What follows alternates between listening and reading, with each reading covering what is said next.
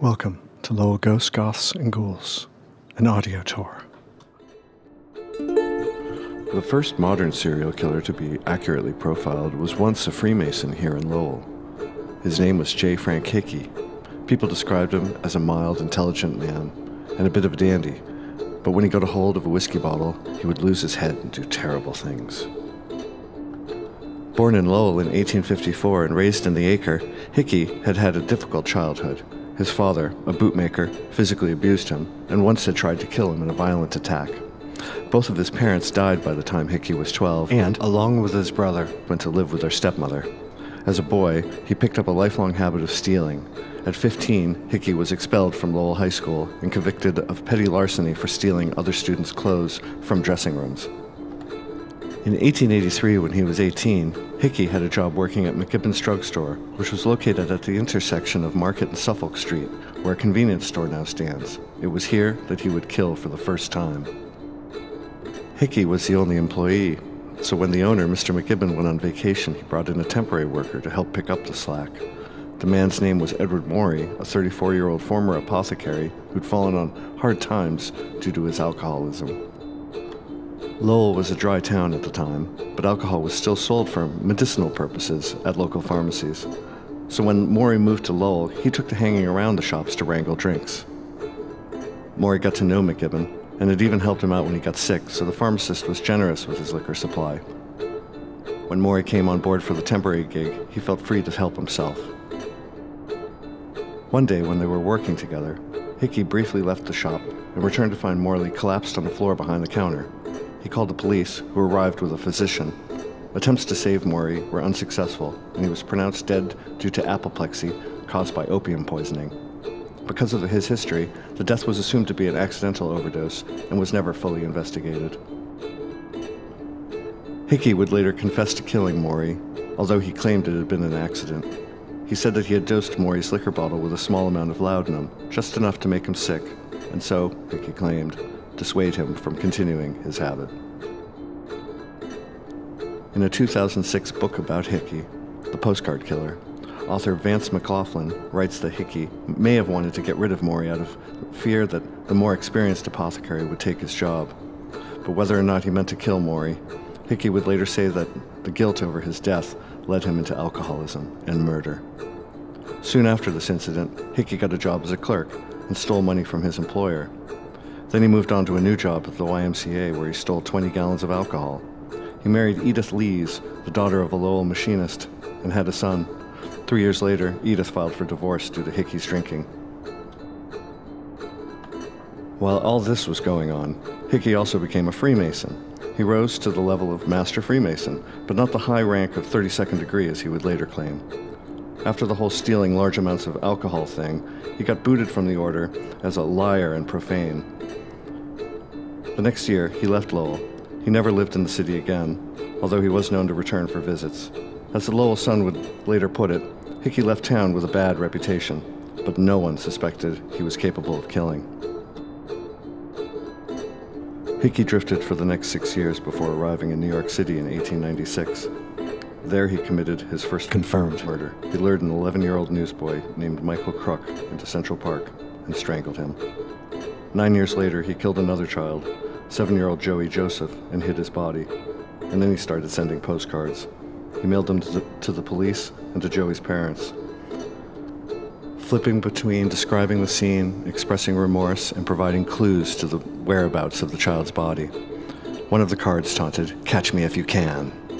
The case became a media sensation, leading a young psychiatrist named Nelson Wilson to publish a detailed description of the person who could commit such a heinous crime, essentially the first serial killer profile. It was considered so accurate that Wilson was later hired by the prosecution. After the police decided to publish the postcards in the newspaper, Hickey's handwriting was recognized and he was arrested at an inebriate asylum in New Jersey, where he sometimes went to get sober. He was suspected of at least 12 additional murders, including that of a young Lowell boy named Arthur Dent, who disappeared near Lowell's Little Canada in 1900, but he only confessed to killing Joseph, Crook, and Morey.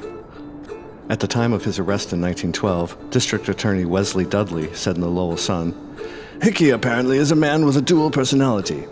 He is now overcome with remorse and says again and again that he cannot comprehend what possessed him to commit the crimes. He asserts that he became a maniac only when filled with whiskey. Hickey's lawyer pushed an insanity plea, and multiple psychiatrists were called in to argue both sides. After days of deliberations, the jury settled on a compromise, second-degree murder, which carried a 20 years to life sentence, rather than the death penalty. According to a news report at that time, most members of the public believed that a degenerate fiend has escaped merited punishment. Another paper quoted Hickey as saying that after the verdict, "I ought to be electrocuted. I do murder and forget all about it in 5 minutes." He died in a prison of a brain hemorrhage in 1922. There ain't no grave can hold my body down. There ain't no grave can hold my body down. When I hear that trumpet sound, I'm gonna rise right out of the ground. Ain't no grave can hold my body down. Sneak into a theater late at night, and you might find the only source of light is a single bulb, uncovered, on a tall stand at center stage. It's called a ghost light. There are practical reasons for it, sure. You don't want anyone falling off the stage or crashing into scenery. But theater people are a superstitious bunch, and they believe that most, if not all, theaters are haunted. The ghost light wards off evil spirits by fooling them into thinking the building is still occupied. Also, it's bad luck and bad business for a theater to be dark, meaning without a show. Leaving a ghost light on is a way of making sure the house is always lit. A tradition still followed at the Luna Theater in Mill No. 5, a location drenched in historic Lowell atmosphere. To see it, just walk down the mill's long hallway to the theater lobby and look up. The Merrimack Repertory Theater has its own ghost light, and the people who work there and in the adjacent Lowell Memorial Auditorium have good reason to keep it on. On a recent summer day, box office workers were spooked by the sounds of laughing little girls. To calm their fears, 2 other staff members did a thorough investigation of both buildings and heard the laughter themselves several times. The men thought someone was messing with them, so they triggered an alarm to catch the intruders. The laughter continued, but the alarm never went off. Lights in the building often go on that shouldn't.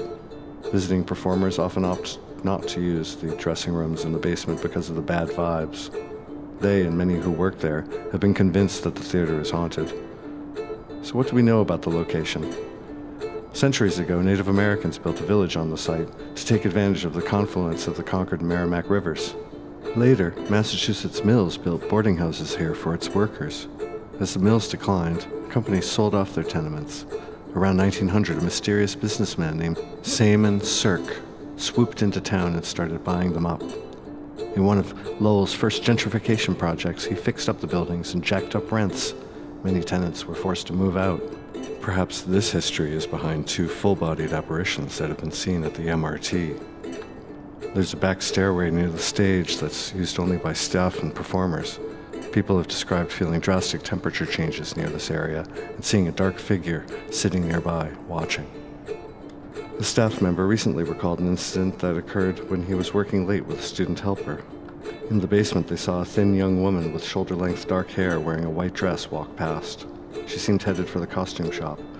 She looked enough like a woman who worked in the box office that at first they thought nothing of it. But then they realized that the box office was closed that day, and it was late enough that they were fairly sure that they were the only people in the building. The staff member went to look, but there was nobody there. The costume shop door was firmly locked. During a recent production, this staff member heard the scenic designer say that he would finish his work in the morning because he didn't want to stay in the building alone with the ghosts. The staffer asked him about the ghosts he'd seen, and he said that a slender, dark-haired young woman in a white dress had watched him for a moment before passing on and heading downstairs. Neither the staffer nor the designer had previously discussed the experience. They both chuckled, but before they left, they made sure to turn on the ghost light. Well, look way down the river. What do you think I see? I see a band of angels and they're coming after me. Ain't no grave can hold my body down.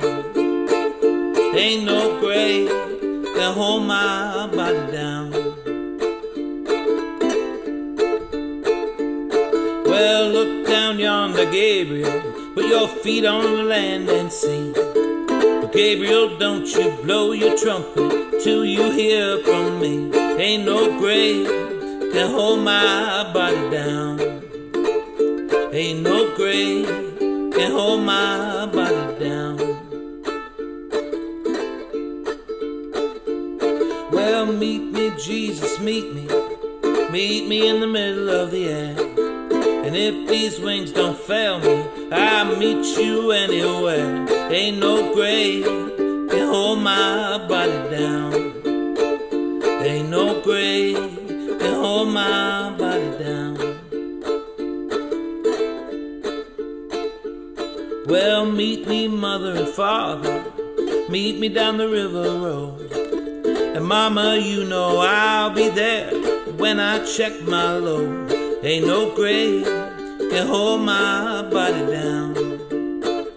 Ain't no grave can hold my body down. Ain't no grave can hold my body down.